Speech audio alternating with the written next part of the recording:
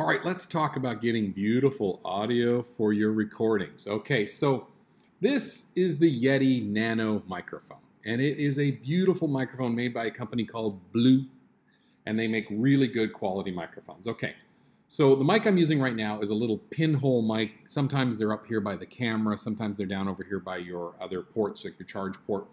But anyhow, they do pretty good, but they are just they literally are a pinhole, and they're not bad. Okay, but this one's going to be much better. Okay, so when you see me again, I'm going to have this plugged in. This does come with the adapter, so if you have USB-A on your MacBook, you can just plug it in. If you need USB-C, just use the adapter that I've got zip tied onto there, and I'm going to plug that in, okay? Okay, so now that I have the microphone plugged in, you can see that I am now inside of my system preferences. I'm inside sound. I make sure that my input is selected as my Yeti Nano microphone, so I'm off my internal pinhole mics. And then I'm just going to do this, so I'm just doing a test here. Of course, I can turn it down and I can turn it up, and I want it just so I'm bouncing just in the last one or two of those things, just right in this area here, just like with the pinhole microphone or the built-in microphone or internal microphone. You have to make an adjustment to it. Okay, so that's sounding really good, so I've got that adjustment made. Okay, so now that I have that adjustment, I have it ready to go. Let me tell you a couple things about the microphone. One is, for some reason, everybody likes talking to the back of the microphone, which is why I've written on it, this is the back, this is the wrong side.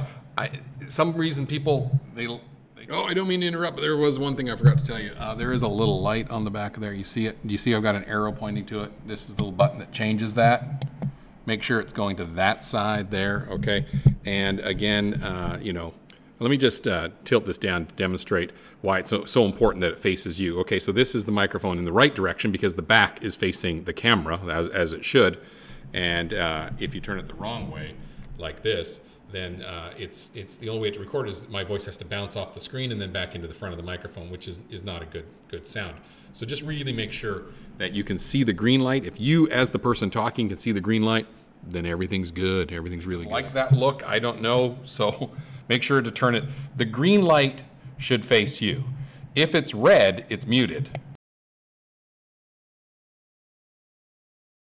Okay, so that's that. You kind of just set it down on the ground right here. Try not to touch it, because if you touch it, it's going to make noises on your recording, right?